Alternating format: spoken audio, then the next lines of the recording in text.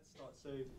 Hi everybody, thank you so much for coming to the second installment of the Histories of Capitalism and Race in the Middle East and Indian Ocean seminar, organized by myself, Matin Bigari, Hengame Ziai, and Sarah Kazaz.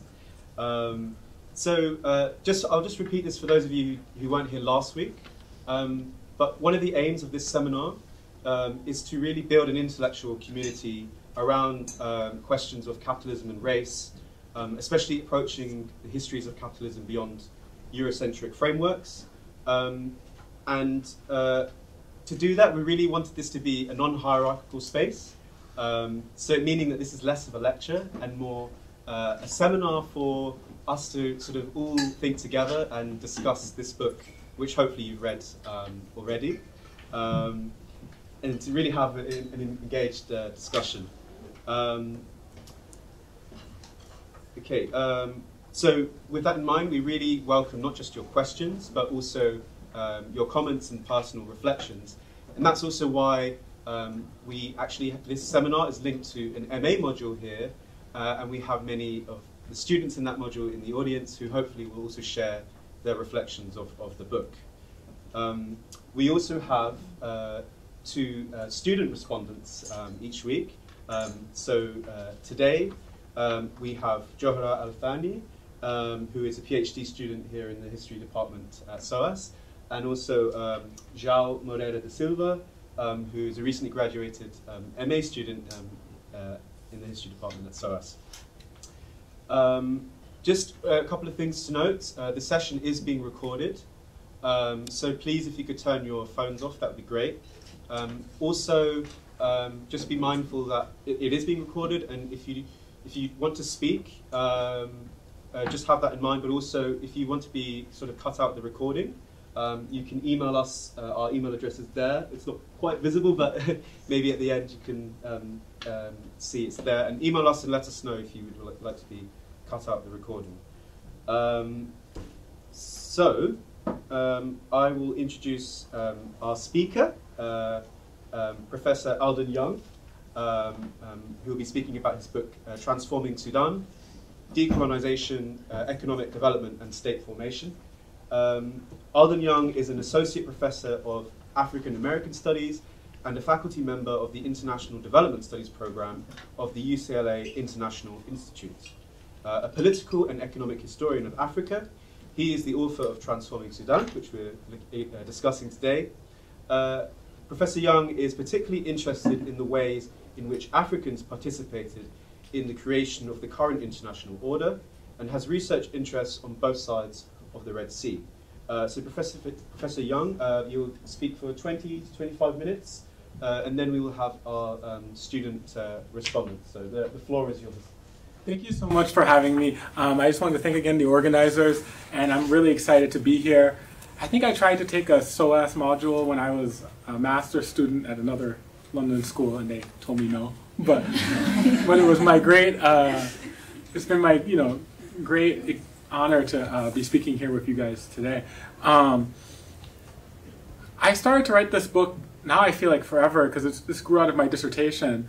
And so I started to write this book in 2008 when I first went to Sudan. And I think that's important to think about 2008, the period before partition in 2011, and that it was this moment. I think I also arrived with a certain amount of ignorance. So it was a moment, especially for people like me, of a certain amount of optimism. And I wonder if that, in some ways colors the book. But I guess I'll hear from you guys whether or not you feel it's an optimistic book or not an optimistic book. And in many ways, I was trying to tackle these questions that came sort of from people like Timothy Mitchell, this question of what does it mean to have a national economy? What does it mean to think of a national economy in a country like Sudan? And what were the legacies of the growth of a national economy from the colonial to the post-colonial period? And the other big argument, and this is what had really gotten me, I think, to work on Sudan, was I was at LSE and I received one of the worst marks of my career on a paper about Sudan in the Africa course there. And I think I received such bad marks because the paper was something like, why, what are the origins of the Sudanese Civil War? Which, in this period, was still like what dominated much of the literature. And I didn't think that the origins of the Sudanese Civil War, could be framed as a kind of, I was very opposed to the idea that it was purely an identitarian conflict. That didn't make much sense to me. I was like, I don't think this is why, wars happen. And so I sort of approached Sudan with that, fixed preconception, which may or may not be right. But I was very adamant that this was, going to be true as I approached the archive. And in order to do that, one of the other big arguments that I felt dominated the Sudanese, the literature about Sudan, were these books like The Root Causes of Sudan's Civil Wars, which is an amazing book, and I don't think we should talk badly about it. But it was a very peculiar book, right? It runs a 200-year history of Sudan, and the periods that drop in and drop out are also very significant. And so one of the parts that drops out is the early independence era. And the 1960s, right? They're hardly mentioned in Douglas Johnson's masterful narration of Sudanese history. And why? In part because, he's trying to get from one civil war to the other civil war. And he's narrating it as, kind of an inevitable outgrowth of of the problems already present in the Ottoman Egyptian Sudan. And so, but this was curious to me. And so I also wanted to return to this period. And so the book is sort of focused on, 36 roughly, but really the years after the Second World War into the early 1960s. And I'm trying to make this argument in this book, right, that this is actually a turning point, that that the future of what a Sudanese economy looks like was not completely fixed. And that the decisions of policymakers at this moment still really matter. And I started with another naive idea. I was like, okay, I'm going to go find, all these Sudanese economists and their writings, and they would emerge, but I didn't realize that they wouldn't really be there in the 1950s. But I also, in the archive, discovered that what I thought was economic policymaking and how it was done was also wrong. And so, in many ways, I thought economic policymaking was, I thought there were these great intellectual debates that would happen, and that was how economic policymaking would be made. But I discovered it was really this economic diplomacy. And so many of the officials, they gained their strength, they gained their knowledge in sort of dialogues. First in the International Cotton Consortium and these other sort of bureaus where they picked up a lot of ideas from Latin Americans and from South Asia, but also, in having to go back and forth to the World Bank, and having to negotiate with the Americans and the Soviets, and it was in this process of negotiation that they were really, I think, developing a lot of their economic ideas. And they were, I don't want to say amateurs, but they weren't usually formally trained in something that we would recognize as economics. A number of the Sudanese officials had been trained in what was supposed to be native administration, and they were moved into economics. Some of them were from the military. Some of the British officials that stayed on, supposedly because of their expertise. John Carmichael, the most famous one in my book, I think he was a meteorologist at first. And so this is what economics expertise sort of looked like in this early 1950s period in a place like Sudan. They were gathering people who could be spared from other parts of the administration and sort of developing them. But Sudan became a laboratory, right? So if you join the Sudanese Ministry of Finance, say in 55 or 56, your career was quite bright. And you became leading economic experts not only in Sudan but elsewhere, right? Mahmoud Bahari would become the first head of the African Development Bank. Abdurrahim Marghani would go on to the Arab Development Bank, or the Fund for Arab Development in Kuwait. Hamza Marghani Hamza would go on to be one of the senior members of the Africa Bureau of the IMF. And so it was also a place in which, limited amount of expertise, this on-the-ground training because of Sudan's early independence, a relatively early independence, meant that you were going to go on and sort of decide what the ideas of economic development would be, not just in Sudan, but elsewhere. And so I think that made it a really interesting place. But also there were very few people. And so as I read in the archive files, both in Durham and in Khartoum and then in the World Bank, you would see that there were only a few names. So that was the other hallmark, is that, you start seeing like maybe 7, possibly 10 names reappearing. And this idea that these few names could have so much influence on what would be decided for the future of Sudan. How would the economy be developed? So, in some ways, right, part of the conundrum is that Sudan itself wasn't really fixed. The borders weren't really clearly defined. Even in 50, I usually show another image of the Petit Philippe of King Farouk, right, from the early 1950s, in which large parts of this are still somehow on his watch, not the Arabian side, that's clearly gone. But, he sees this as his watch of his patrimony.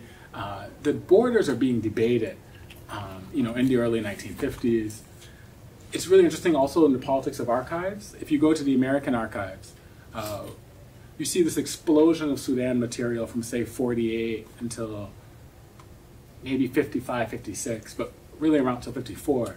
And it's all on this question of the borders. Where should Sudan be? The Americans are obsessed for a brief period of time, and then they rapidly lose interest. But in some ways, this also is the hallmark of one of the things that was important for thinking about the national economy in Sudan. Where were we going to put this economy? Where was it going to be located? What were going to be the basis of the economy? And of course, one of the arguments I think of my book is that it was these decisions to locate the national economy not here, but in the Jazeera, and in sort of the central part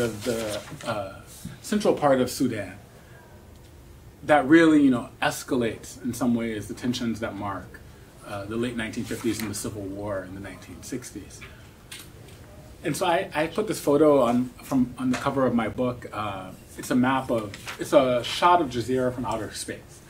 And one of the things that Jazeera is one of 2 land-made I guess you could call them monuments of the colonial period in Africa. The other being the Rand mines that are visible from outer space.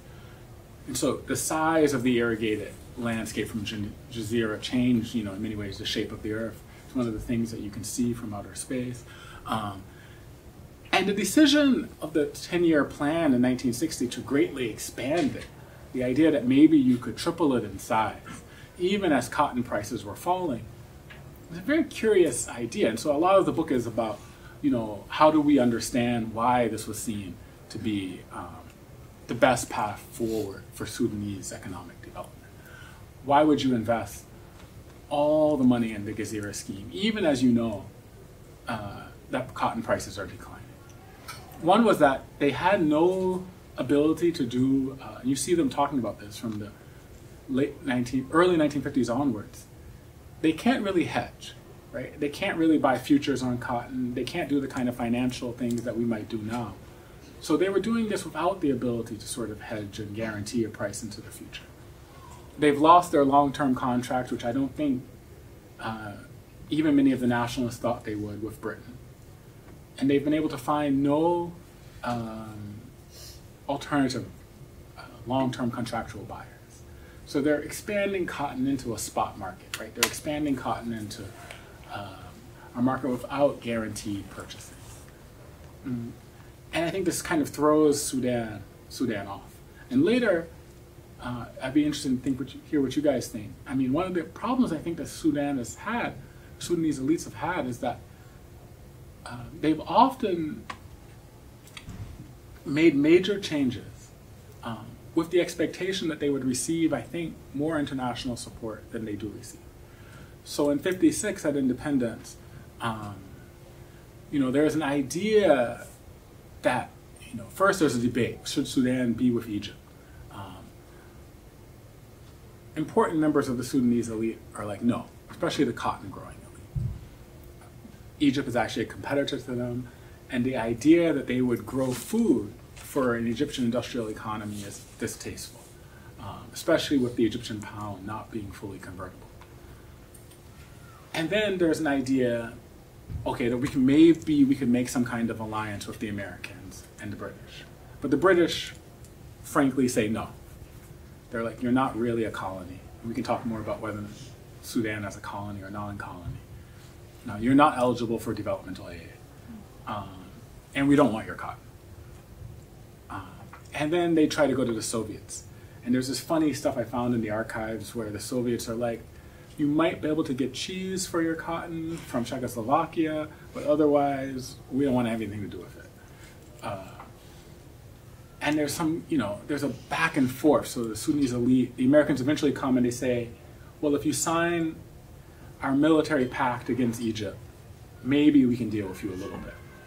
And of course, this, really upset Sudanese politics, or at least elite politics. And by the time the Sudanese get together to say yes, the Americans are like, just kidding. We don't need you. And I'll see, in the mid-1960s, there's a famous report that comes out, the Quarry Report, and they say, well, we have Ethiopia. We don't need Sudan at all. And so there's also this whiff of tragedy, right, where the Sudanese think that they're going to be able to get more support than they actually can. And then in the second part, it kind of turns to this, they actually do carry out the development plan, right? So Sudan, at this time is a surplus country. It has huge amounts of its own resources. It's owed a great debt by the British, who, as we all know, the British don't actually pay their World War II debts on very favorable terms. They pay them on quite disadvantageous terms. But Sudan does have a bit of capital. And it makes a huge investment in the 1960s, right? It expands the railroads, it digs new irrigated canals, it greatly expands the size of the Jazeera scheme. It builds like one of the world's largest sugar refineries with Kuwaiti money. But none of this really addresses what are some of the greatest concerns in the country, right? Which are the vast levels of inequality, the uprising in South Sudan, already the beginning of conflict in Darfur, the decision to concentrate all of Sudan's resources in this central project, if anything, only exasperates. And many of the Sudanese elites in Khartoum had decided, well, this is one of the debates. We don't really know exactly how much collusion there was, but we think there was a lot of collusion in 58 and 59, where the civilian parties hand power to the military. And the idea was that the military would be able to spend these resources on this development project. And you see all this writing, we're going to move Sudan, we're going to move the central region of Sudan to make it as wealthy as, say, like Turkey. To do this, they have to marginalize the vast majority of Sudan. And you can see a kind of racialized coding, even in what they mean by development. So development plans are, countries are listed, but not all countries. I mean, you can basically see that this country is being listed kind of in the major, I guess you might say, racial categories, right? The US is at the top, then some of the Arab countries in this sort of middle region, and Sudan is ambitious to get to the Arab countries. And then the African countries like Tanganyika are sort of pushed to the bottom. And the dialogue is about closing that gap, right? Can we take Sudan? And this is the time of Walter Rostow, so people actually, this is American propaganda at the time, was that, development was like an airplane. So if you speed up the plane, it'll take off, right? It'll reach some kind of liftoff. And so the idea was, you're going to lift central Sudan like an airplane, and you're going to move it from Africa to the Arab world. And of course, this is all a little bit, looking back, we might be like, well, that's a kind of silly idea. Especially when we know that the great wealth of Sudan was in livestock. We know that the private fortunes that were really large are in livestock. Livestock exports are still very competitive from Sudan. livestock exports are actually what the Arab countries want from Sudan. They didn't want cotton. But it was hard to do that also, I think, in a racial imaginary, right? The British had said that most of the livestock was uneconomical. There were questions about investing in South Sudan. Many of the Northerners, one of, I think, the biggest mistakes was the decision that to join the Sudanese bureaucracy in '55, you had to pass the dual exam, both the English and Arabic exam. And Arabic had not been taught in the southern schools. And so already from the beginning, people are being locked out of the possibility of joining the bureaucracy. And many of the Northerners, they had never been to the South, right? So Azhari says that, his images of being completely frightened on arriving in Juba. He says there was a riot, but we don't think that, it doesn't seem like there was a riot. Basically, he was in this room of Southerners and he got a little bit afraid. But they had never been, so in a way it was also, and you can see in the archive that it's really hard for them to send graduates. So they want to send university graduates to South Sudan to manage and report back on the schemes that they're trying to take over, but they can't get anyone to go. People are refusing these posts, people are running away, they have to import people from India and Pakistan to do some of these jobs. And so the difficulties of managing the entirety of the country, I think, also weighed heavily on the decision to invest in the central regions. Oh yeah, I just want to show you a photo of Hamza Merghani Hamza, just because in many ways, in my opinion, and you guys can tell me if this is true, he's sort of like the hero of my story. I don't know if that comes through in the book, but he knows early in the late 50s, he's like, look, this cotton scheme thing is not going to work.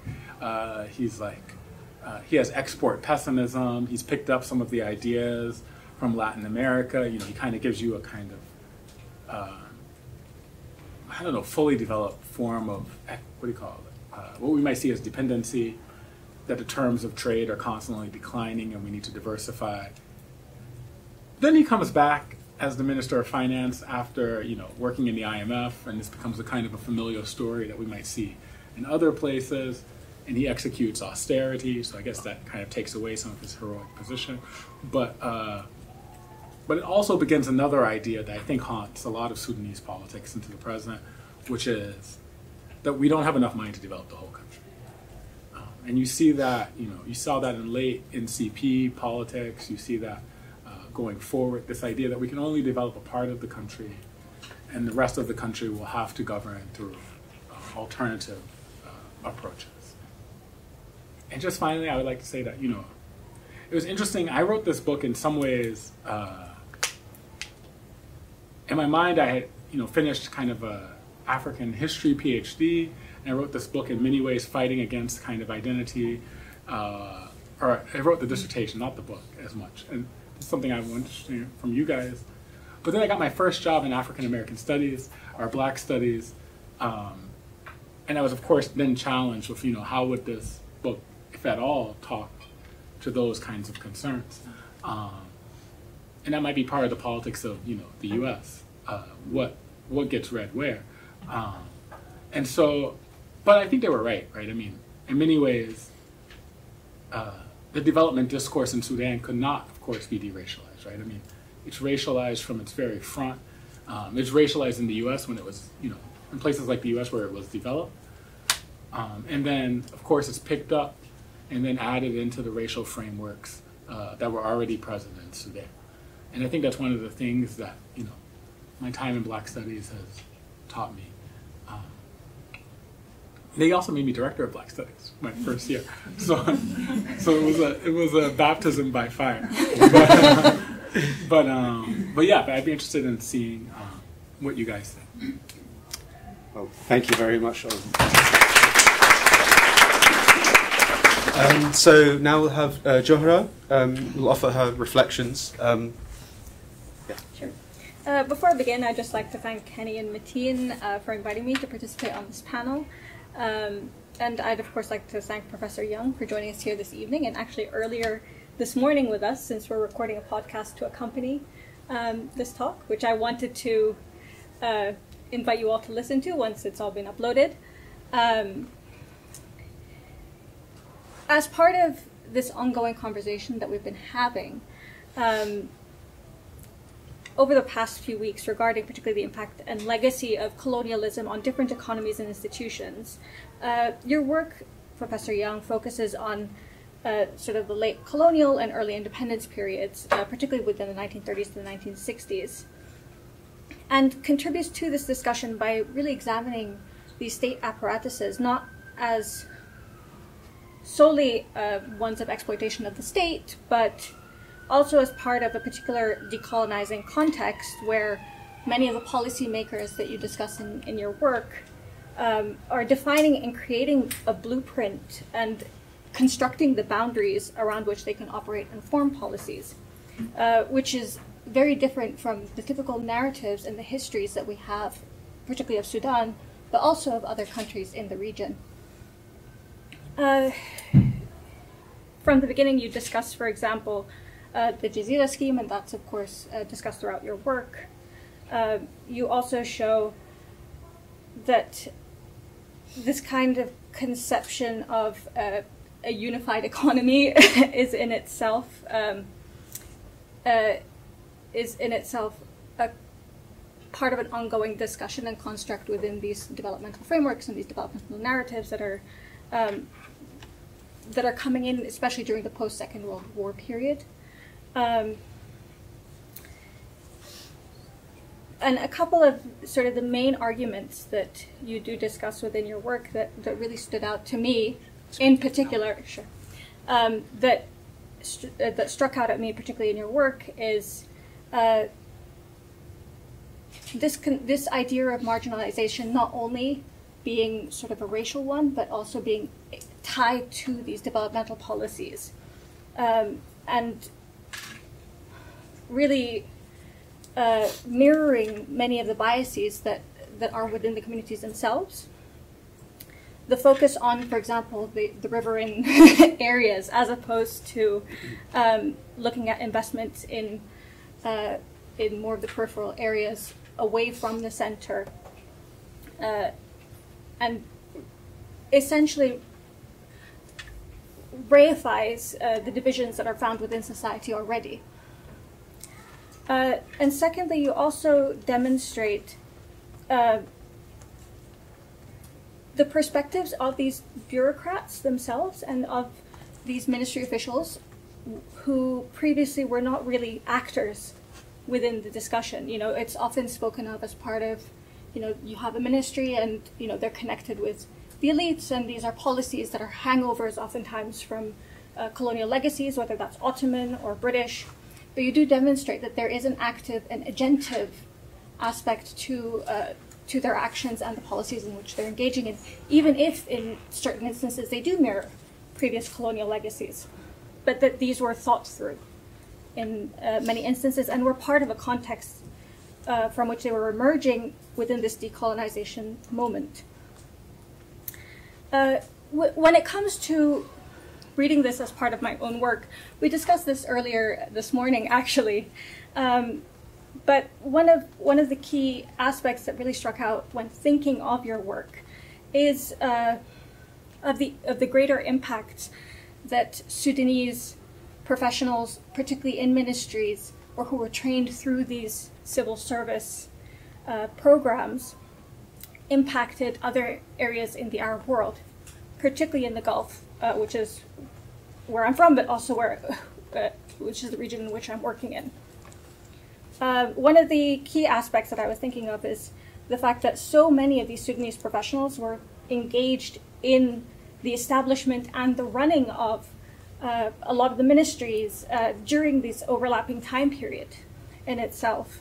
You already mentioned Kuwaiti investment into Sudan, but there is a relationship that develops. It's not only sort of this developmental narrative of foreign direct investment into the country from potentially wealthier, or more economically wealthy countries, but that there is a relationship that happens the other way, and what are the impacts that this has on other regions. And particularly in a moment where it's overlapping, you know, in the same time in which they're trying to configure their own developmental policies, their own economic policies. This is also happening concurrently in the Gulf with similar actors and similar figures and people who are coming from similar backgrounds, particularly central riverine and Khartoum, Khartoum elites.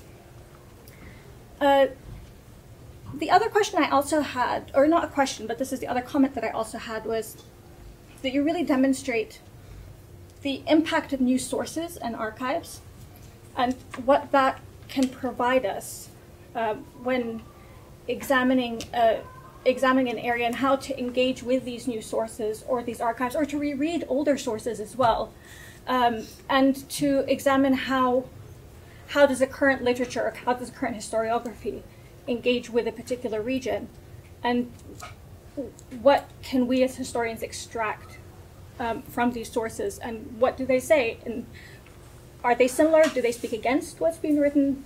And that's something that that you provide, a very interesting roadmap to look into. I did also have a few questions that I'd also like to pose for the discussion, but also to yourself. The first, which is self-serving, I admit, is, do you see a connection between, I know you discuss the marginalization of race, but do you also see a nationalizing identity formation project that emerges as part of the discussions of these developmental policies? And were they, when they were being proposed, was that part of the consideration? You discussed, for example, the vast differences and oftentimes the lack of access to language within the South, but oftentimes, for example, language is used as a tool to bring a nation together. Following on from that, do you see any resistance to these policies that is happening either in the center with the changing of the landscape of, for example, Al Jazeera, but also in the South with the lack of development and investment that is occurring? And then the next question I have concerns the current situation in Sudan, and especially like a post-Bashir Sudan, and what that looks like. You have an economy now that's looking at capitalizing on industries that are focused on these previously peripheral areas. So, you have the petroleum and mining and animal husbandry are all part of the margins, really. They're not centrally located, they're not in Jazeera, they're not very close to Khartoum, they're not really riverine. And yet only, for example, I think it's around 5% of the GDP is estimated as coming from taxation, around 5%. But all of these activities still utilize state apparatuses, and they're still utilizing, for example, infrastructure, local infrastructure, and international connections. So how would these previously domestic-oriented production or forms of production become, and the fact that they're now becoming more outward and export-focused, how do you see your book engaging in conversations with these kinds of shifts in focus? Thank you very much. And Joao? Hi everyone. Before starting, I would also like to thank Hani and Martin and Sarah, both for inviting me and to invite me to be part of the organization of this seminar, which has been great, and it will continue to be great throughout the next week, so I hope everyone comes. I might be a bit biased. But before asking my questions to Alden, I would just briefly make some remarks about what I thought were the biggest merits of the work from my perspective. So, in short, by challenging narratives which conscript themselves to strict timelines and geographies, as well as approaches solely based on identity politics, conflicts more than politics, as Alden said, he provides the reader with a clear picture of how the post-colonial Sudanese state was shaped through the economic policies enacted by the government financial officials in the 20th century, in the 20 years after the Second World War. So, while reading Transforming Sudan, it becomes clear how the decisions to allocate resources in the 50s and 60s were based on an economizing logic. So, this idea of governing by portraying the economy as a natural and unquestionable concept and development as its ultimate goal. which was fundamental to imagine Sudan as a nation state, as an economic unit. So amongst many other contributions from this book, I would like to focus on a particular aspect stressed by Alden in the introduction and throughout the whole text, to be fair. So while explaining how finance officials in Sudan employed an economizing logic, Alden emphasizes this spread of new types of cognitive infrastructures amongst policymakers throughout the Sudanese government. And I found this concept of cognitive infrastructures, which you employ, very interesting, as they were the types of imaginaries impressed into the tools of government, which can be traced. You give two examples to the National Development Program and the assumption of the nation state as a unit of financial analysis.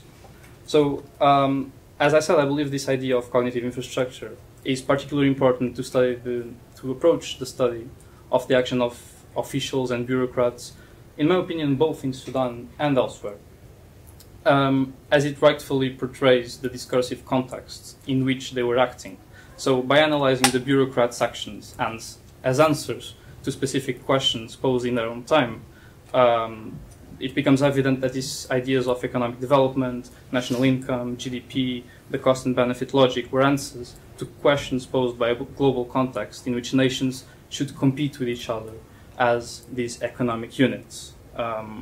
So, as such, Alden displays in Chapter 2 how the finance officials were immersed and conscripted to these cognitive infrastructures, the language game of globalized concepts of development, while planning, for example, the Nuba Mountain Cotton Cultivation Scheme, the Equatoria Project Board, and the regulation of river traffic on the southern stretches of the Nile. So through these cognitive infrastructures, which put concepts of development at the heart of Sudan's nation-state formation, the country began to be imagined as an economic unit.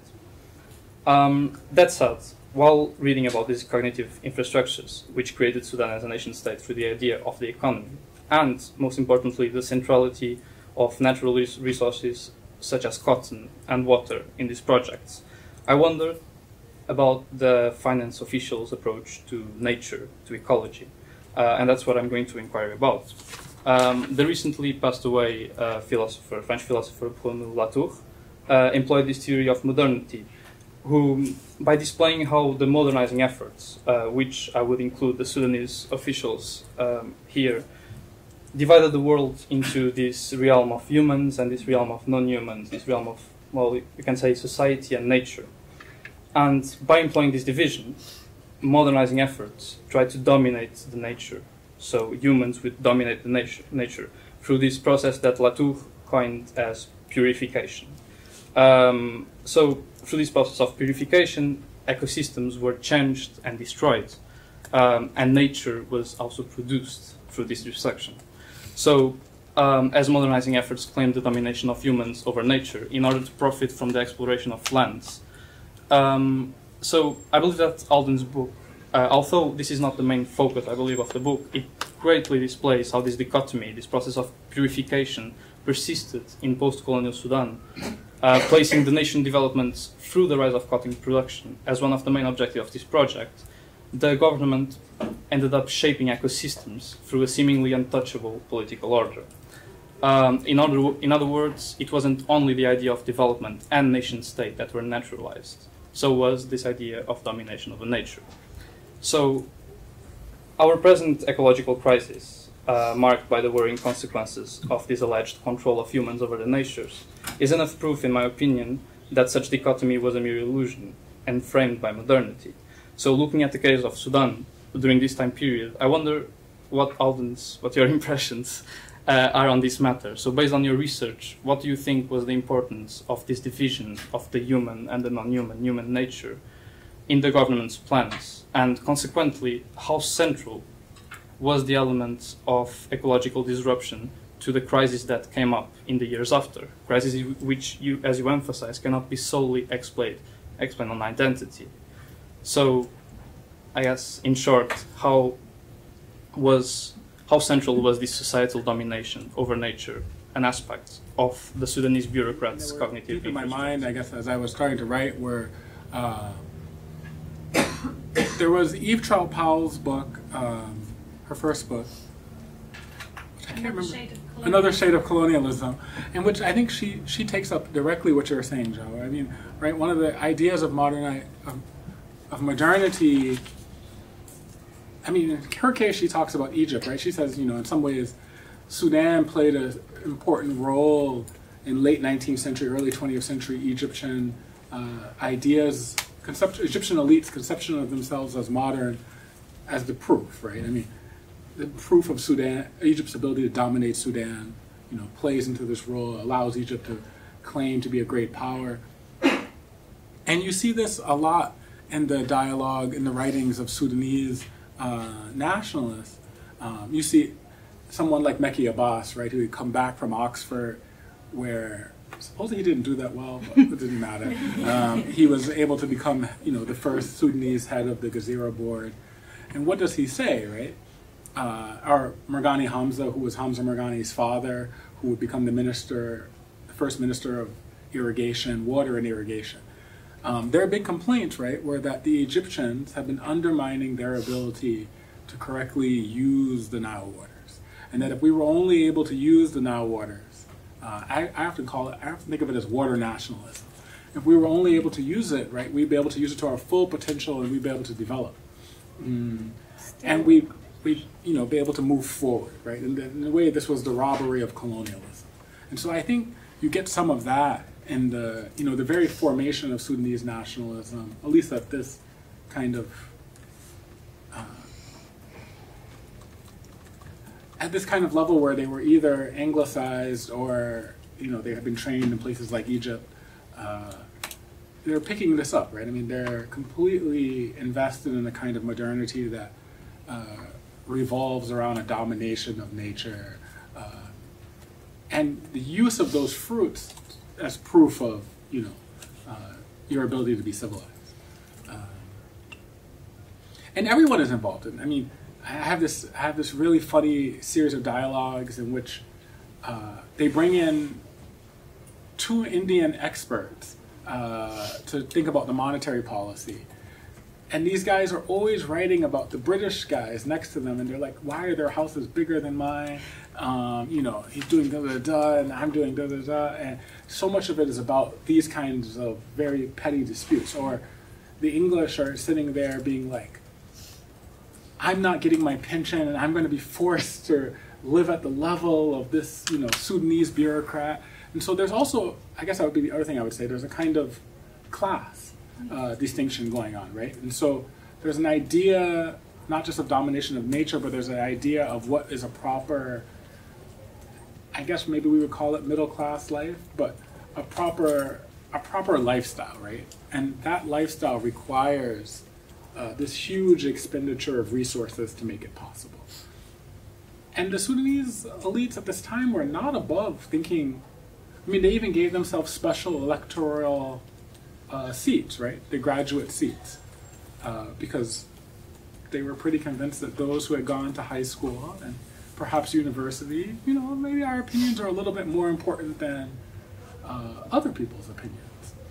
And I think, this becomes one of the hang-ups. How do you create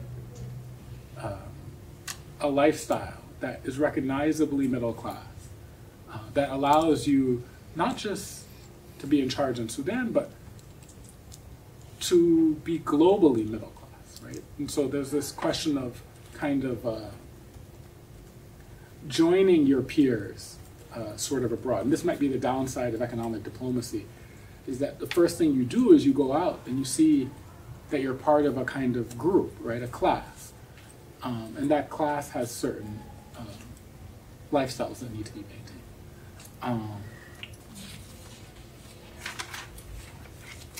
And the ecological collapse is, of course, something that I think is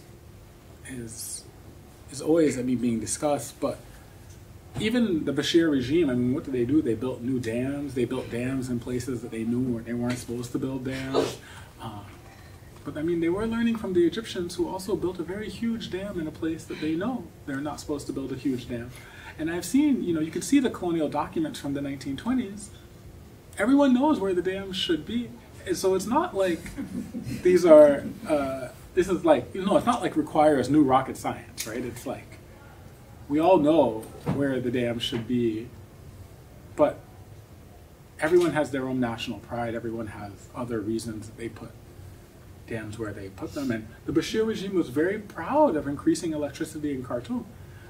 But it's also very hard to tell someone that you shouldn't have intermittent electricity without an alternative, right? I mean, I've lived my whole life with electricity. I'd probably be upset if somebody was like, you can't have electricity. So, I mean, this development project is still very much at work in places like Sudan. The expansion of electricity is still something that is being worked on. And so it's very hard, I think, to also not build some of these projects.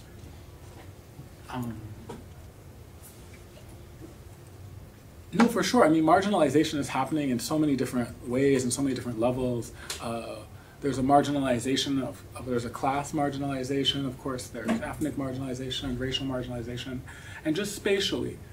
But also, one of the pernicious legacies, right, is that, like you go to the ethnographic museum in Khartoum, and you see presented to you all these different supposed tribes, and they're not presented in the best of light, right? I mean, even when I was doing my research, people would be, what do they call it, rotanas? Like dialects that are not Arabic, right? And then, and they weren't speaking of very well. And so I think this marginalization is right there from the very beginning.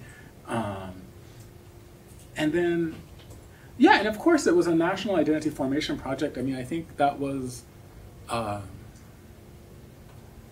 think this is where you get back to this kind of cognitive infrastructures, right? I mean, and this is one of the points I'm trying to make, right, is that if you had studied economics, or, studied development economics, or went to the World Bank seminar, or read, like, Rostow's, like, Stages of Development, there were certain things, or any of the modernization theory that was so popular at this time, it wouldn't be a leap that you would decide, right, that, what we need to do is we need to create a nation. We need to force this nation to do savings.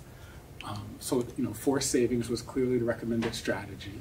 We need to extract from traditional production, no matter how efficient or productive that traditional production was, and we need to pump that money into the modern sector. And this was a pretty clear formula, and the Sudanese in many ways picked that formula up. And so I think one of the other points I was trying to make is that picking this formula up is not a sign of corruption. I mean, this is what you would have been told to execute. And that required huge amounts of violence, right? Because how are you going to carry out forced savings? How are you going to get the savings rate way above 5%? I mean, I think it's supposed to be like 20-something%. How are you going to do this in 10 years? Who are you going to get these profits from? And so to do it, you had to, and I think Majdi al-Jazuli says this often, right? Everyone knew you had to basically steal from peasants. You need to take their profits and redirect it into state industry. And this formula, is very hard within the developmental frameworks of this moment to challenge. Yeah, and I guess that goes into. Did you had another question, or the last question? So I had the one about sort of nationalization and identity construction. Oh, okay. I also had any questions on resistance, or any discussions around resistance, and sort of post-Bashir, how does the current economy and its focus, or the government's focus on the economy, connect with your text? Yeah, I mean, I think one of the things that you see post-Bashir, so you see confirmation that perhaps the richest parts of the country are not in the center. But you also have seen the emergence of elites who are able to directly interface, with the outside world, not coming from the riverine section, right? And so you see the exploitation of resources from places like Darfur that don't have to be mediated directly through Khartoum. And you see the emergence of state actors. And here I think UAE is particularly interesting because UAE, more than others, seems to be willing to like deal very directly with sub-state actors without even the facade of trying to hold together kind of national bureaucracy. And so I think you're seeing a lot of that in the present. But this, and I mean, the wall calls it like a marketplace, but I don't know if it's a marketplace as much as, but I think he's right. There's this huge development of elite from regions that, you know, I think the 1950s and 60s elites would have thought they could successfully marginalize. I mean, they never were able to actually do the marginalizations that I think they thought they could do, but now it's, I think, becoming even more difficult. Great, thank you. So now I'm going to open it up to the floor. So the way it's going to work is that Alden is going to have a rest for 20 minutes while we actually have a discussion in the room. So feel free to actually come back on each other's points and share your own personal reflections of the book. And then Alden will come back come back on the discussion. And then we'll have a more formal Q&A for those who have more direct questions that Alden will then answer more directly. So yeah, please raise your hand if you want to speak.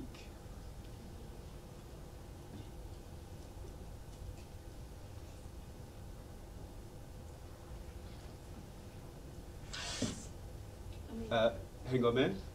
If there's nobody else, but also feel free to ask, questions that Alden will, answer in 20 minutes.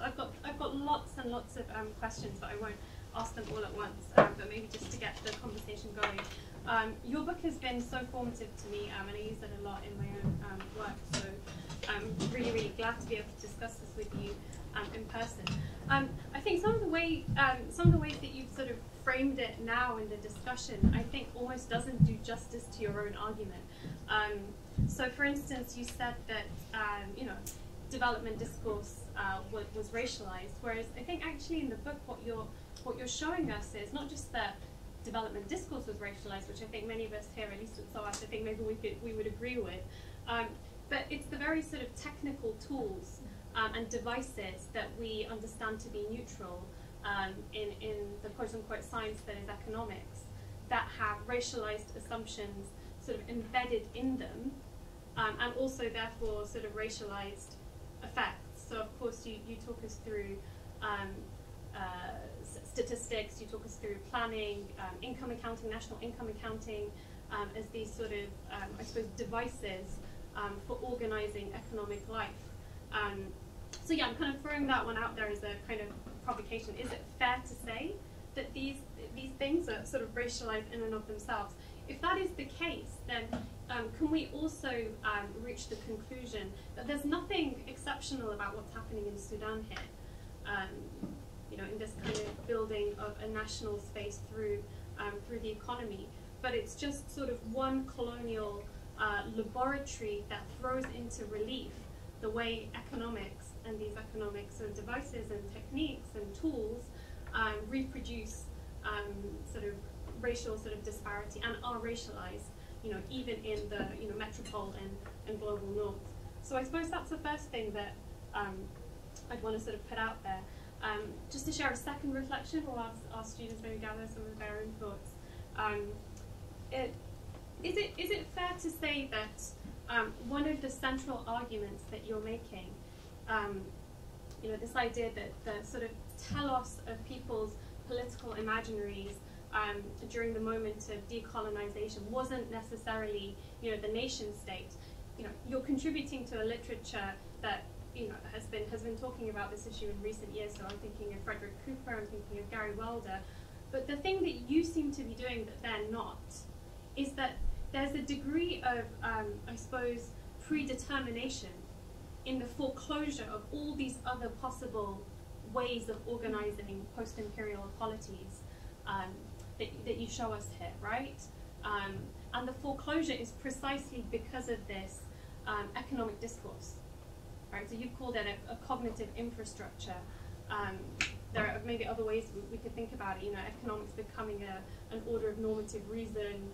So that sort of actually ends up shutting down all these other possibilities for sort of political arrangements that could emerge. So you're pushing us to pay sort of greater attention to, in some ways, the power of economic thinking and economic reason, something that portrays itself as sort of neutral and objective, but actually has been politically extremely consequential. So yeah, would you agree with that reading of your intervention? Yeah, Mira? Thank you so much for the talk, and I thought Henny's comments were also really thought-provoking. I really enjoyed the book, the bits of it that I managed to read, which was not all of it, so forgive this question if it comes from a place of ignorance, and also forgive me for just posing another question to the speaker. But I suppose I wanted to open the question of where economic interests come in the story. So you tell this very persuasive account of how the cognitive infrastructures of, let's say, national economic planning and the development discourse of the time, create the boundaries within which, I guess, these elites are operating. But one of the things we kind of classically ask is, what is the relationship between money and power in the state, right? And so, and if you like, a sort of one line of Marxist thinking is that the state is always an instrument of the economic bourgeoisie. But what's interesting in your case is that actually the major part of the economy, the place where people have their wealth, which is livestock, is being totally ignored. Which for me is puzzling from that perspective, in which you would expect at least some conjoining between state infrastructures and the economy. And so I was wondering how your case kind of reflected on that relationship between the state and capital. Because you've got this kind of, I guess, maybe odd situation in which capital, the wealth that is out there, is not really recognized as like real capital or like meaningful economic activity, which poses all kinds of interesting questions for political economy when you're thinking about how the state works and who it works for. Because if these guys are just like, let's say, professional economists disembedded from the merchant classes or the trading classes or the, whoever's wealthy in Sudan, is that an aberration, or is it more normal? Is it, is the discourse of this professionalization doing the heavy lifting, or is there somewhere, if you like, old-fashioned economic interests playing a role? Did someone have that one? No? So it's Gabriel? Sure. I'm sorry, I didn't catch your name, but I just... Mira. Mira. So I thanks for raising that question, and I wanted to bring it up as well to Alden, because I was just wondering if it was something you thought about as you were going through the archival material and you're reading all these finance officials, and they portray all of their activity. I imagine, as these guys usually do, a very neutral language, in the language of budgets, and you've gestured towards the marginalizations that did come about as a result of their policies. But I'm just wondering if you found yourself still reading a kind of class position for many of these officials, or maybe even class interests that they're not even necessarily themselves aware of, that they're acting on behalf of. So I just read the intro on some of chapter 2, but you mentioned that they ended up favoring basically projects that brought the most revenue to the central state. I don't know if that ends up favoring certain kinds of business interests or land interests, and then I think one thought that for me comes from that is that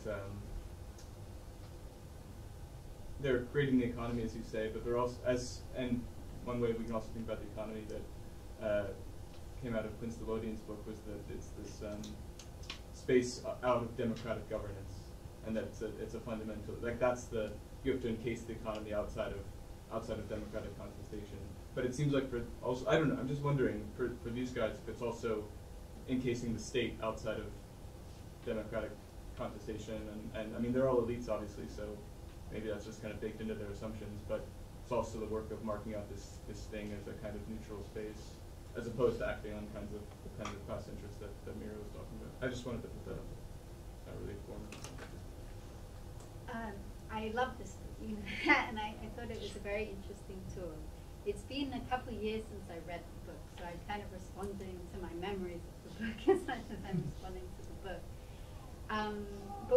things I really like about your book is, you know, I think in development studies we often think about theory as like a wave that comes in and out, and you're kind of showing how theory is kind of contextualized and the work that's done around it to make it happen. And I was struck when you were giving the talk today that you were talking about how in the 1950s a lot of the people who were involved in economic policy making were not professional economists.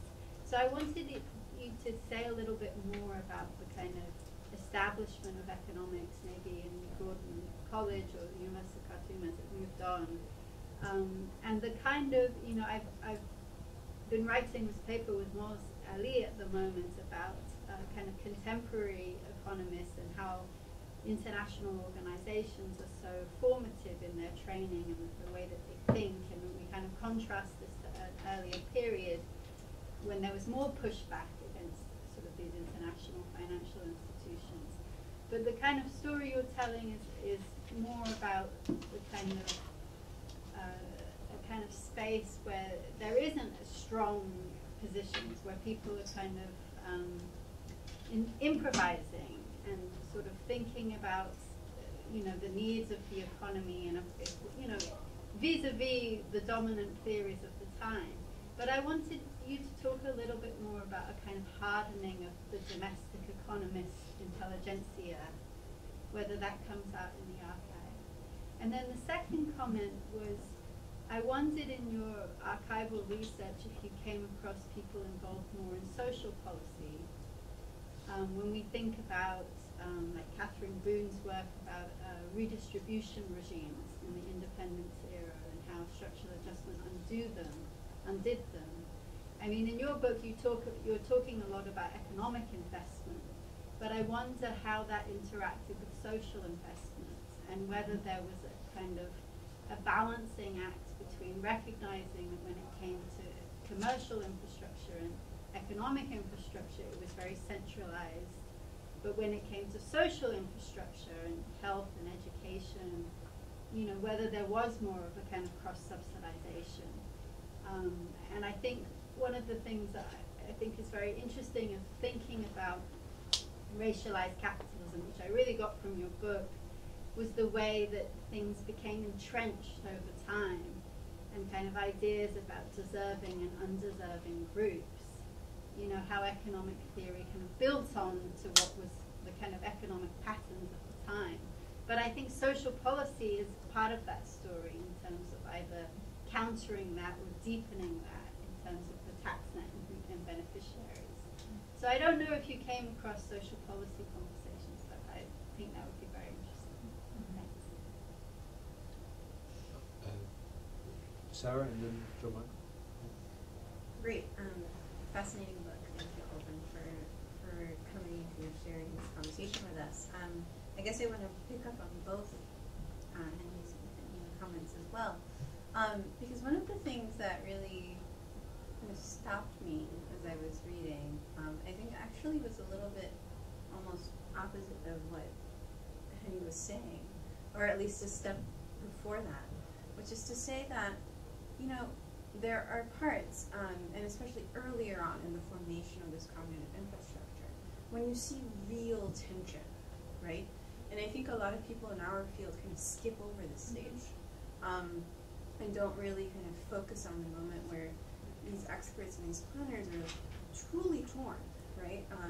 And I remember when I was reading the section on sort of the Nuba Mountains or the Equatoria projects in chapter 2, I was really struck by, like, you know, there's quite a bit of, there's a lot going on there, right? I mean, it seemed to me, and maybe I'm reading too much into it, before we get to a real kind of consensus around what the development project should be. And I thought, you know, the questions that came to me as I was reading this was, one, it's super refreshing to take a step back and, like, really kind of delve into these tensions and think about where they're coming from. But also, what is the benefit for us as people who think a lot about, you know, what are the processes through which knowledge becomes ossified and kind of notions of the economy become ossified in particular ways, in taking that step to think about sort of, you know, the opportunities before they get foreclosed, right? And what do they create? Are they creating something as they become foreclosed that maybe we don't give a chance to actually see? And maybe this kind of, it was really kind of part of what I was thinking as I was reading this. But of course, also the flip side of this is interesting, because a lot of the tension is through an exceptionalization of these groups that is very racialized. And so it was interesting to kind of see the racialization of these economic concepts through the tensions that we think of as maybe perhaps sort of serving these local communities, but you only serve them by racializing them outside of a particular project. So anyway, these were just something that I thought was really exciting about the book, and wanted to see if I was reading too much into it, if you want to kind of push against that a little bit, or maybe just open up a conversation about it. John Michael? First, I wanted to thank you for coming here and giving your talk. I thought the book was really interesting in terms of your source of the sources you looked at, because you focused most of the work and the materials on the Effendia and the sort of bureaucratic thinkers, and you stressed how their perspective had not been focused on historically, and how by doing so we got a very different perspective on, you know, what Sudan is and sort of nation, and how that process is deeply involved with, you know, the sort of economic spheres. And my question isn't really against this reading, because I think you do a good job of illustrating on how it's important and how it's integral. But I guess I sort of want to question the sort of limits of this perspective, because it is a very limited perspective in terms of what people in Sudan are doing. Like, the number of people that you talk about is quite small. And I wondered how sort of subaltern sources and subaltern perspectives, I know in class we talk, there's only men sort of thinkers. I wondered how that, obviously that has a large impact upon what happens, but I wondered how, as a historian, how if there's a sort of way in which that sort of focus can still change how you tell the story and how you see the history. I just wondered if by focusing on these perspectives, we might get a very different perspective of what Sudanese economy is. And I obviously, of course, if you looked at those sources, your perspective would be different. But I wondered how you, as a historian, you know, kind of focusing more on these middle class, upper middle class bureaucrats, contends with that sort of other history that isn't in the book. Did you have a hand? No? First of all, thank you for the talk. It was really, really enlightening. I just wanted to ask, you spoke about how initially Sudan didn't receive much international support, development, it wasn't eligible for developmental aid. Do you think that Sudan's economy would have taken a better turn had it received developmental aid? Because like historically, in particular with regards to colonized countries, it doesn't always work out beneficial to the nations if they have, when they do receive that kind of international support and aid. So do you think it would have been different for Sudan? I mean, like Sudan did better than other countries, considering. Okay. So yes, and then I mean we have Esteban first, actually, and then go ahead. No.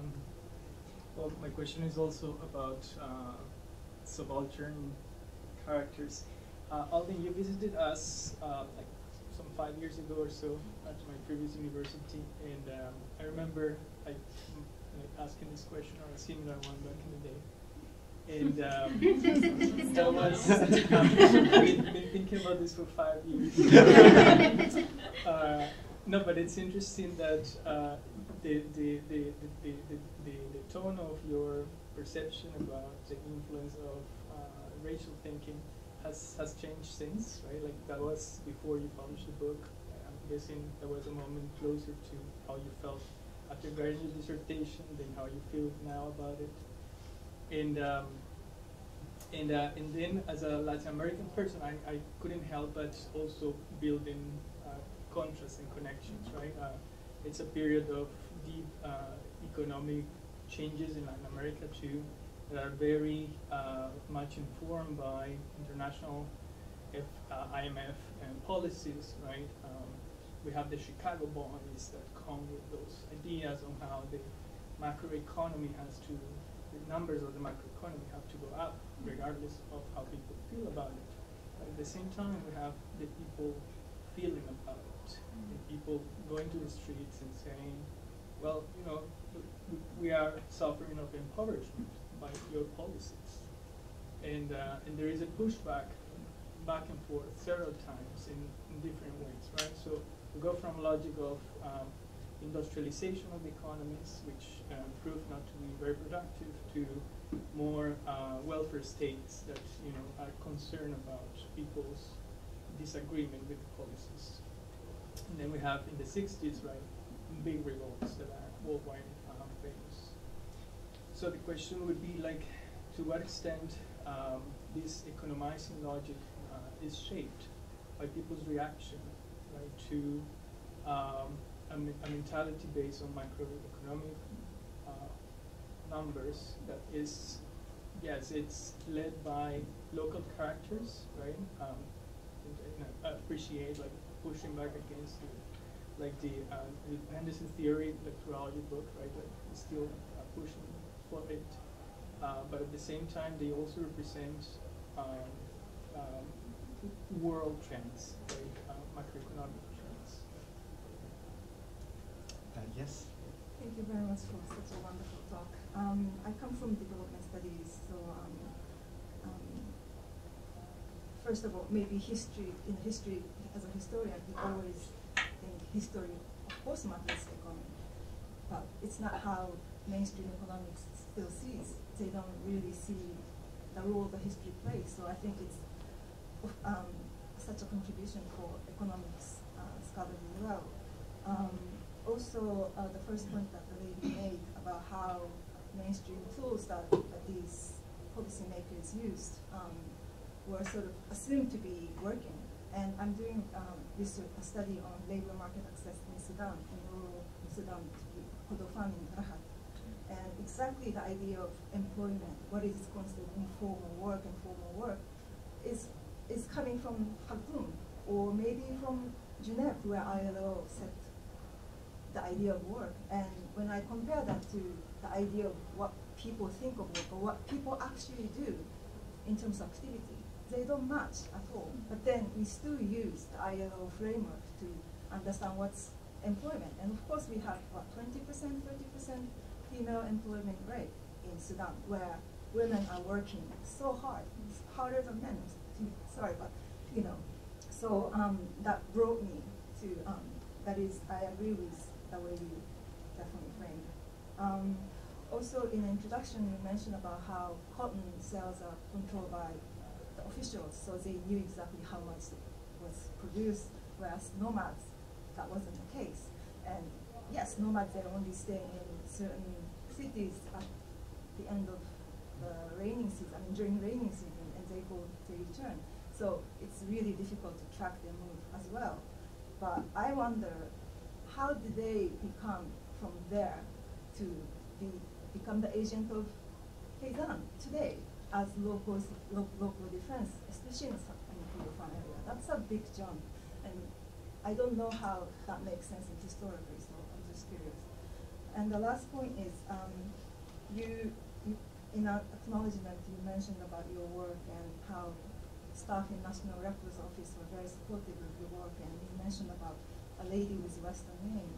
But when I went there during revolution, I believe that lady was no longer there, and my research is about labor, and the only thing that has to do with labor in my head was slavery that was available in National Records Office, and I couldn't access.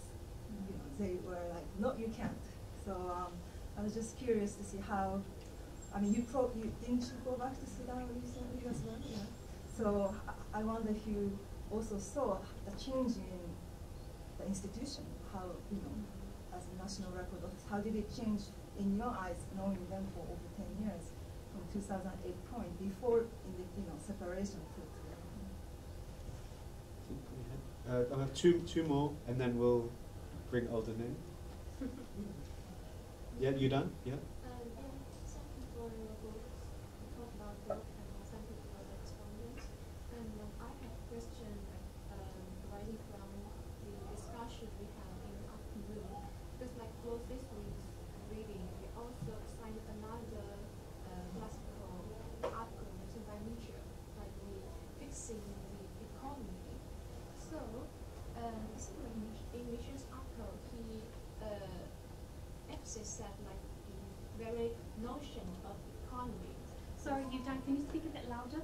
Just a bit. Alright. So, in Nietzsche's article, fixing the economy, he emphasized that the very notion of the economy was actually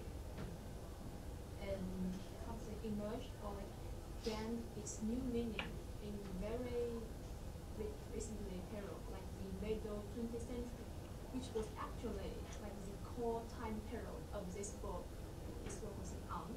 I think Nietzsche reminds us that we should pay attention to that, the seemingly economy, which urges us to consider it as a self-contained sphere, wants to exclude the state and the household or the subsistence section of subsistence sector of production or labor to exclude from the economy.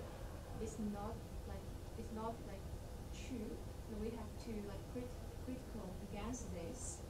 Actually, he considered the economy as a tendency to separate between the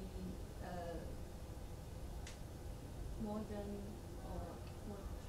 sectors and the traditional or domestic sectors.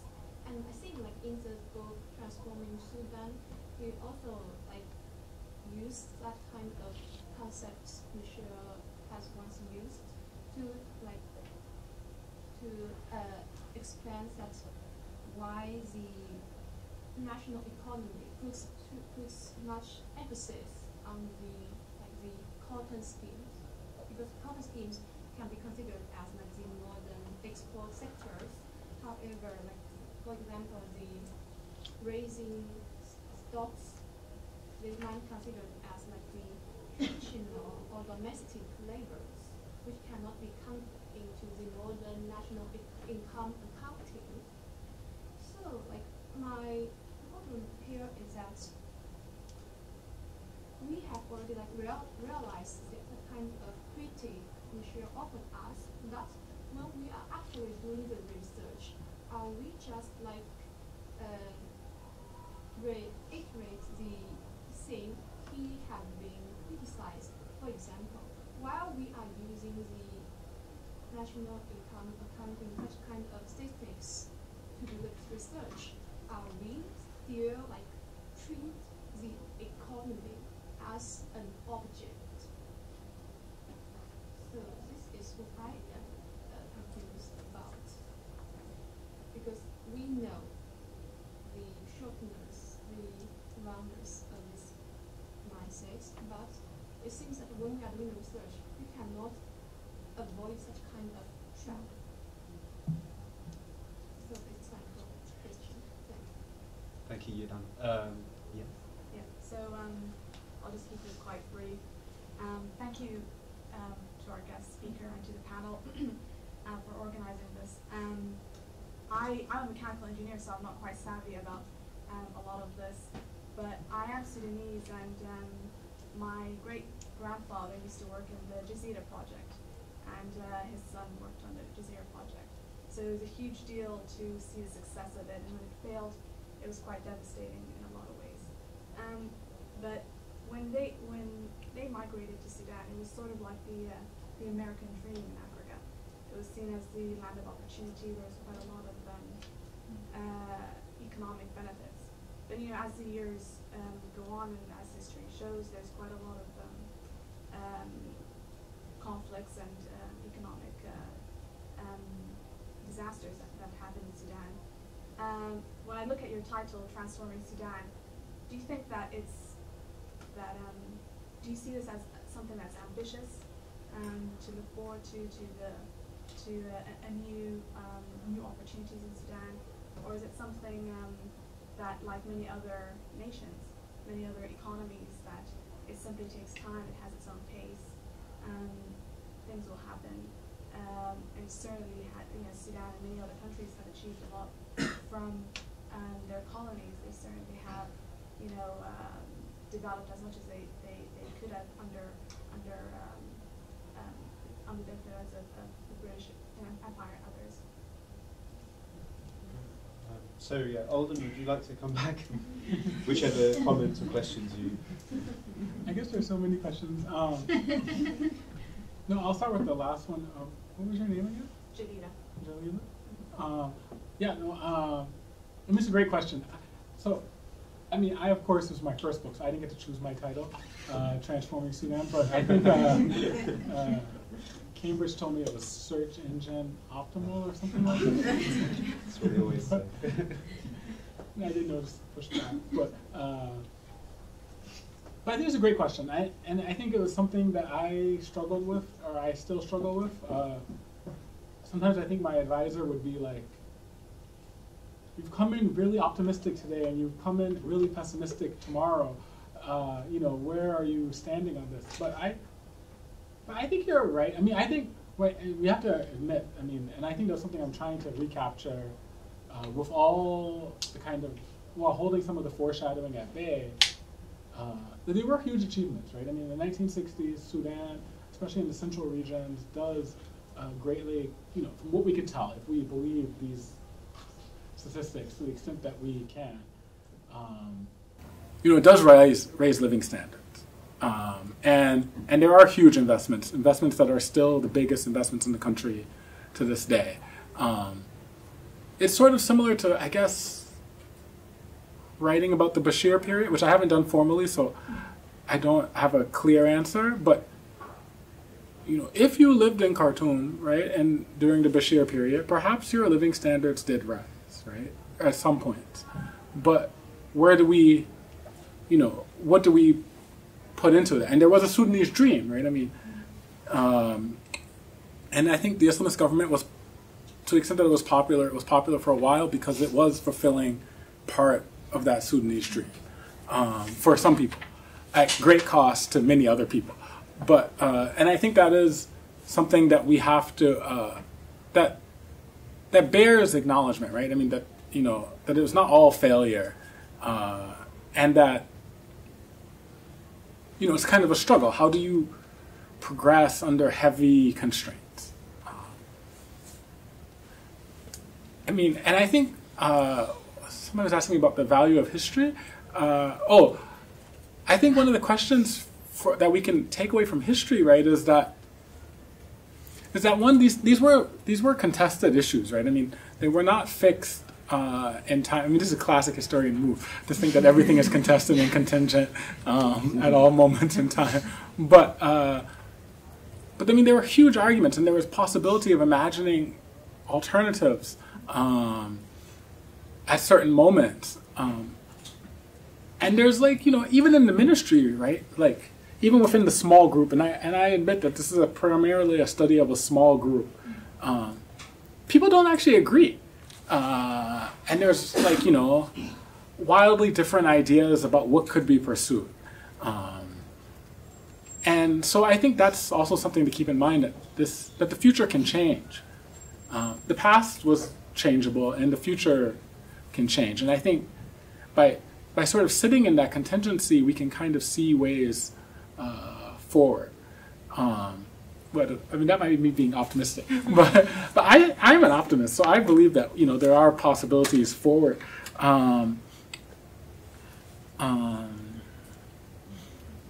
Yeah, and then okay, I'll just maybe try to go through some of them.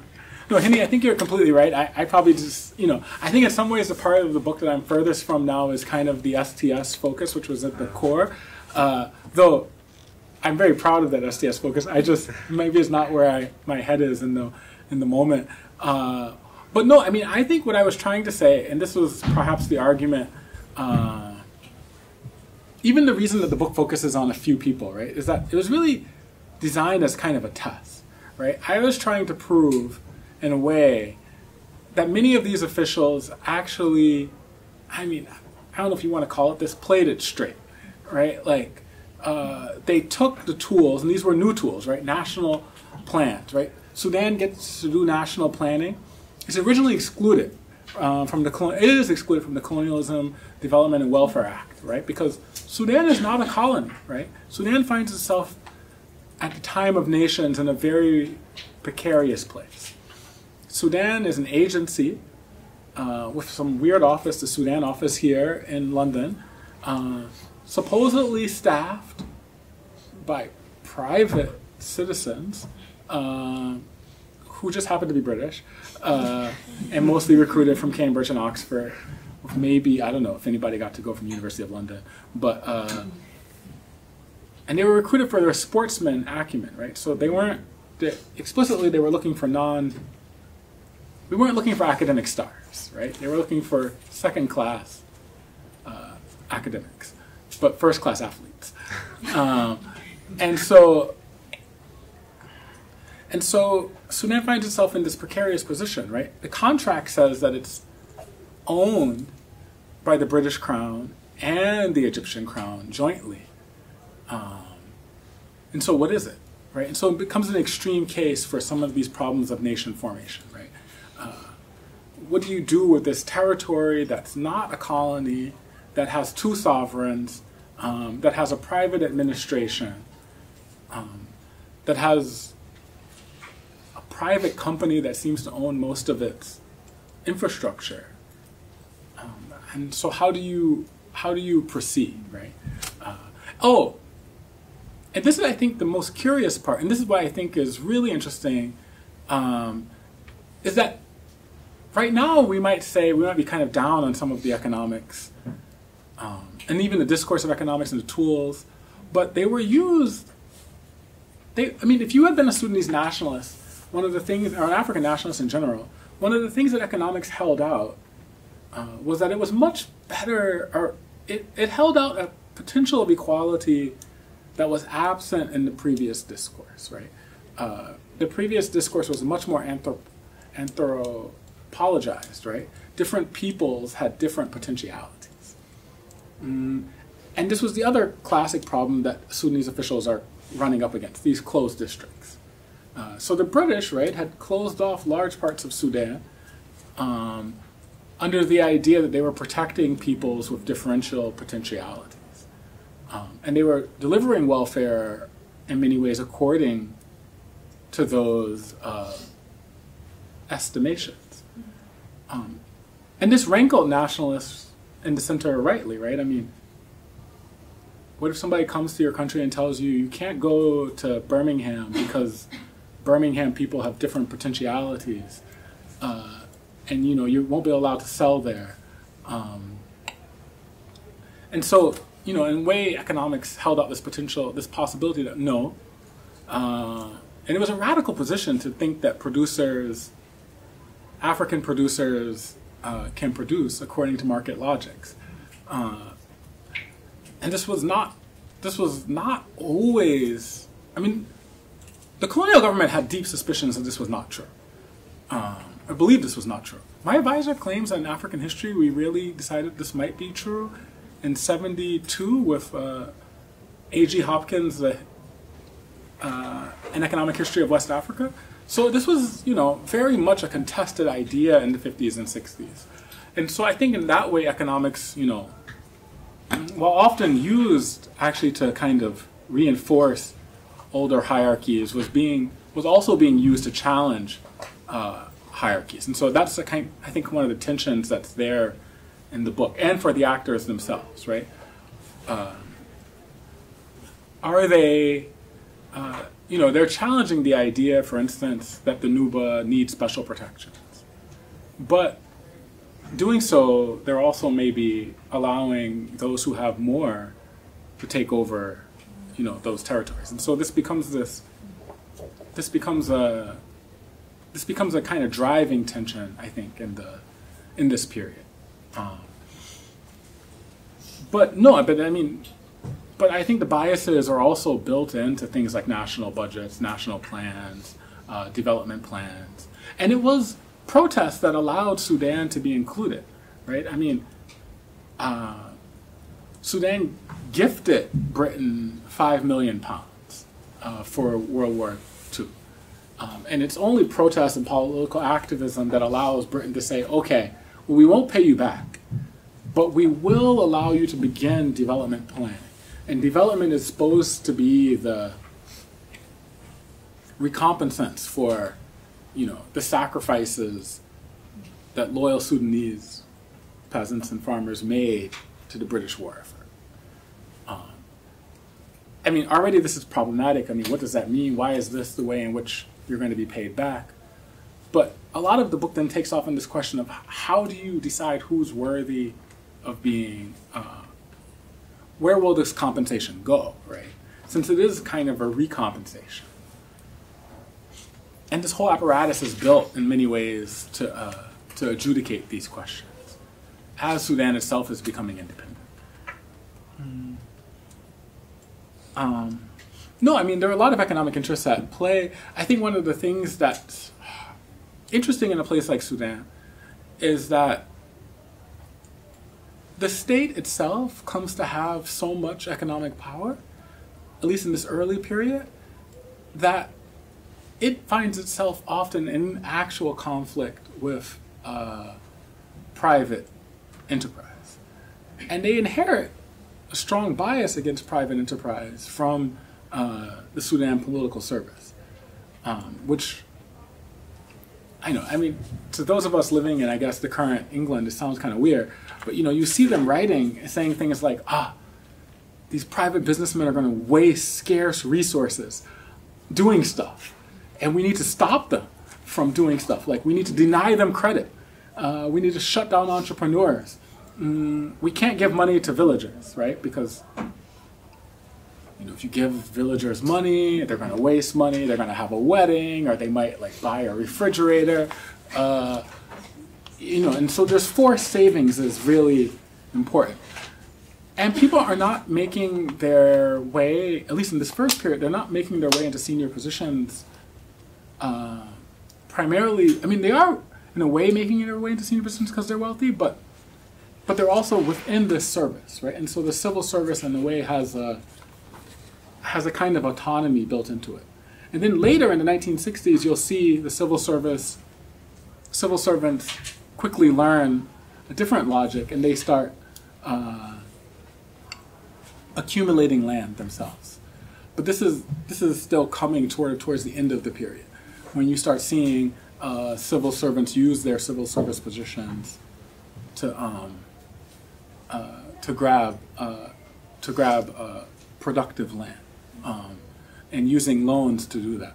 But that's sort of coming in sort of the mid-1960s. In this first period, the idea is kind of suppression, right? You want to suppress private loans. You kind of are laying heavy on private business, and you want to funnel the savings into the development projects controlled by the state. The biggest tensions are where the state can't control development. The state is very, antsy about projects in which it's not able to see properly, and it can't see that well because it can't get officials everywhere. Oh yeah, and Laura, how does it go?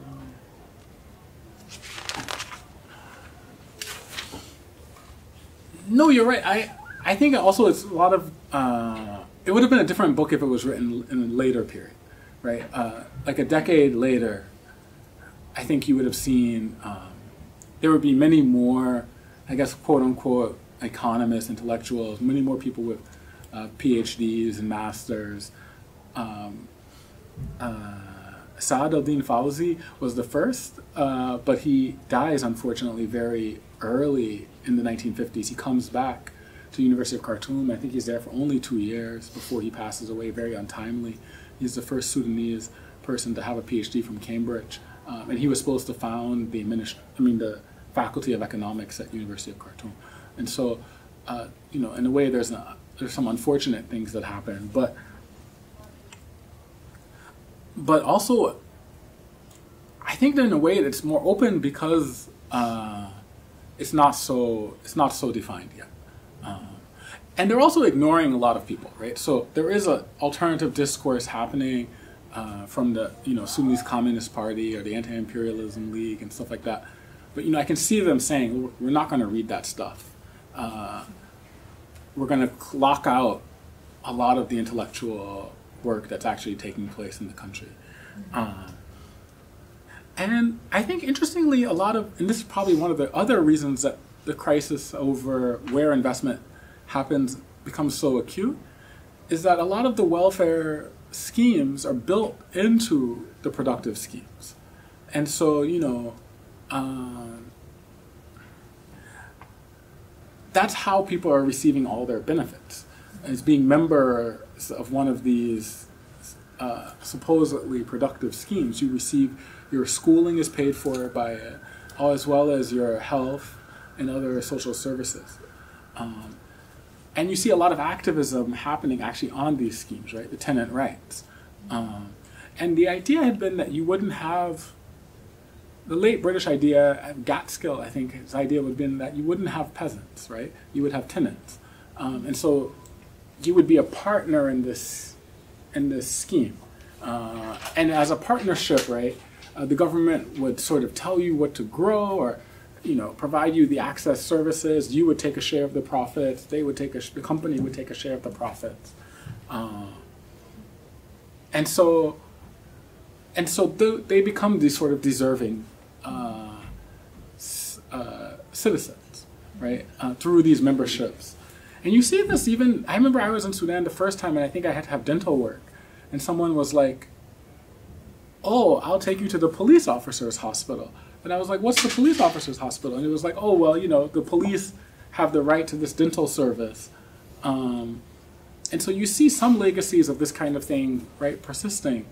That is because you're a member of this unit, this productive unit, that you also have these social rights. I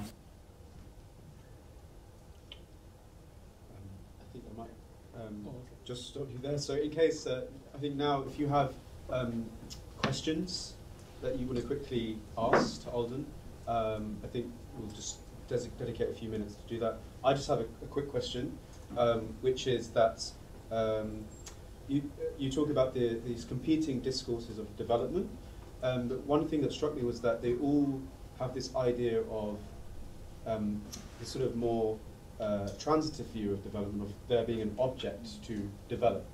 And it's interesting because in Sarah Parsley's book on Familiar Futures, she talks about this period also seeing the rise of a more intransitive sense of development, of people developing.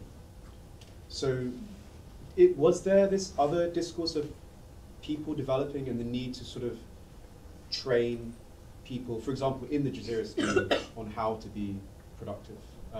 Because it seems like it's more about just focusing on this object that we can maximize productivity out of. Yes. Hi, thank you for the talk. I think you've already answered this question, and I'm just going to very selfishly ask you to repeat some of it again. But if you could really quickly just, you know, flesh out a little bit of the dichotomy between capitalism and racialized economy, so to say, because right at the outside, as the way you've been talking about it, it seems like it was the economizing logic which, at a later stage in the process of its becoming, sort of turned out to be a racial, you know, project, right? Sort of moved into this racial paradigm, whereas, you know, and as Henny, I think, was also talking about it, was saying that could it be that it was sort of probably built into the very idea of this economizing logic, or was it at a later stage that, you know, this sort of just came into being, but just by way of its you know, process, if I'm beginning to make sense. Yes. Sorry, thank you for being here. I wanted to ask you if I was curious to know whether you think Sudanese nationalism, or maybe potentially Pan-Africanism, as a nation-building project, potentially beholds the capacity to overcome how Sudan has been racialized into a socio-cultural hierarchical structure. I was just thinking, like, why is it that when it comes to Africa, there is this like limitation in one's social imagination, like when it comes to the possibility of bringing people into a unified identity, because, like, for example, in a Western European context, they have these like theoretical notions about like the Hobbesian social contract and people transcending something to the state and creating this kind of collective, unified sort of entity. And so the antagonism that exists between the Arab influence north and the sort of so-called like sub-Saharan African south,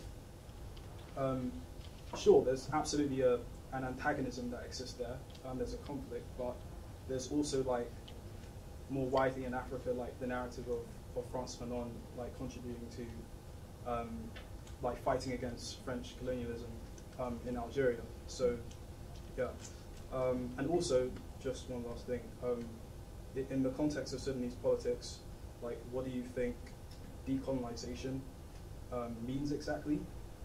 Because like within the contemporary era, within the contemporary era of like an independent and like post-colonial Africa, I utilize the term post-colonial like very loosely.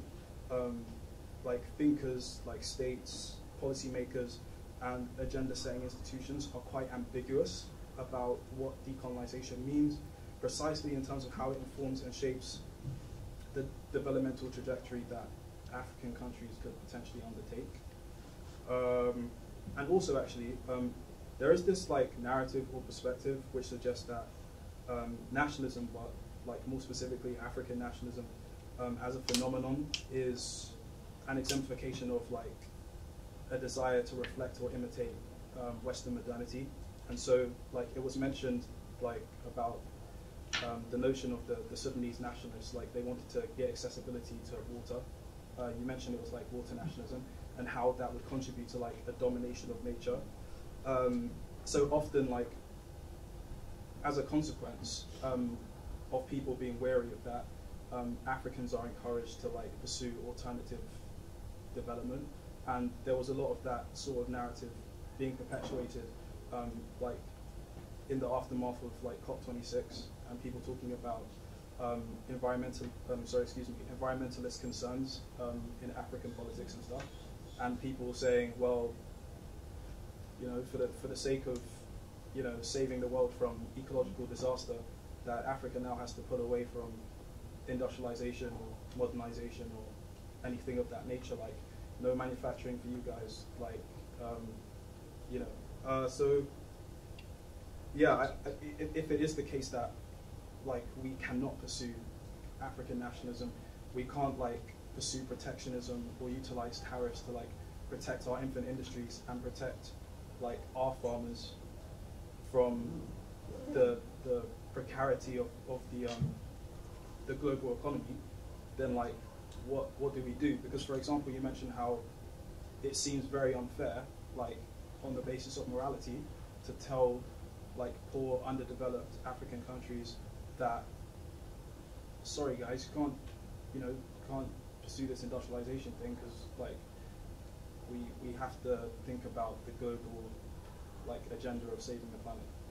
But also I want to mention that of course like ecological disaster is very important, and like being mindful about environmentalism and sustainability is very important, but it's just very difficult. Okay, great. So we have 5 minutes left. So feel free to respond to some of the questions just raised, or also some of the ones that you didn't get to address previously, but I'm afraid we've only got 5 minutes. No, I mean, you raise a lot of interesting points. I think they're all really important.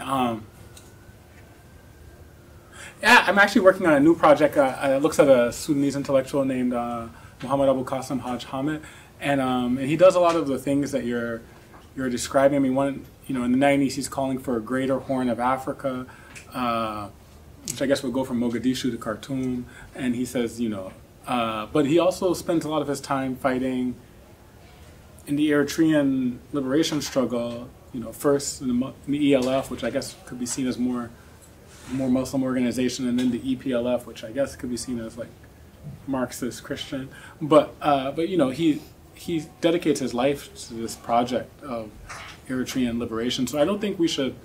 No, I don't think it's impossible, for instance, to imagine alternatives to a kind of sectarian Sudanese state, or that nationalism has to resolve into that kind of sectarianism. But the project of building this is quite difficult, and I think in Sudan, like in many countries throughout the region, there is a colonial state that lives on, and that if many of these officials did something,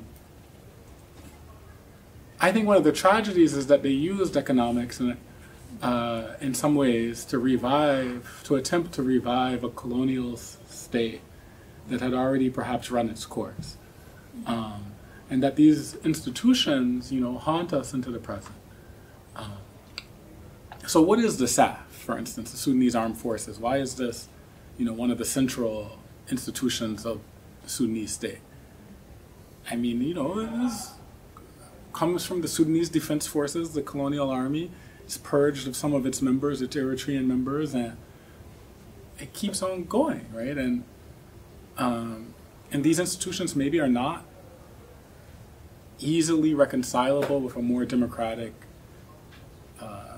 future for Sudan. But taking them apart also risks taking apart whatever is left of the state apparatus, and so you find yourself in this very tough position. And then, and racial capitalism, I think, I never really use this term racial capitalism. Not that I'm opposed to it, but it's not like, it's not native to me as one of my terms. So I work in a department with the person who perhaps repopularized racial capitalism, Robin D.G. Kelly. So, but yeah, no, I mean, just to say, I don't think, and I hold to this, I don't think that, these figures were explicitly trying to reinforce a racial hierarchy, though I can't prove that they weren't. But I don't think that's necessary, right, to believe that. I think, though, the way the economic system was set up, if you were going to run the economy, which is, in the 50s is basically what's left of infrastructure that's built for the imperial economy, you were invariably going to reinforce racial disparities. And the way that they justified it was they said, we will run this, and hopefully we will run it fast enough. And, Fanon tells us this is a bad idea, but you're going to run it double time. You're going to run it faster, and we're going to make extra profits, and then we're going to be able to pull the others along with us. But how do you do that, right? The only way you can do that is if you intensify exploitation, right? You can intensify exploitation of nature, or you can intensify exploitation of land. Of people, but you have to intensify the exploitation if you're going to make these super profits to then pull everyone else along. And so I don't think these figures had a way out of that. They didn't. Some of the dissent is frequent, even within the ministry, and the dissent basically says something along the lines of, guys, this is a really bad idea. We can't just run the cotton machine faster. The cotton machine is leaky, so it's like we're losing money on it from the very beginning. and we need to diversify. And we see this also in, you know, the Anti-Imperialism League's writings and stuff like that. Hawla Barnamij, you know, if you read that pamphlet from, I think, the late 60s, early 70s, it basically says we need to go to the villages, we need to ask villagers what they can produce. We see that we can produce all these things, and so we need to diversify the economy, and particularly into the richest regions of the country, which we know are the West, the South, and parts of the East, right? This circle is where the productive capacity is, but that's scary, right? Because to do that means you have to take money away from what right now is the main profit-generating engine for this central state, and start giving it to regions that you have less explicit control over. Oh yeah, I'll just say one last thing. And people ask about the rise of the militias, right? Well, the militia form becomes one answer to this dilemma. You can contract. We found that you can now contract out to militias that supposedly are pro-state or opposed to the state. Doesn't really matter. But you can contract out to them many of the messy tasks of production in the peripheral regions, because these militias will harvest the profits and, you know, pay a share to the central government. Great, thank you so much, Alden.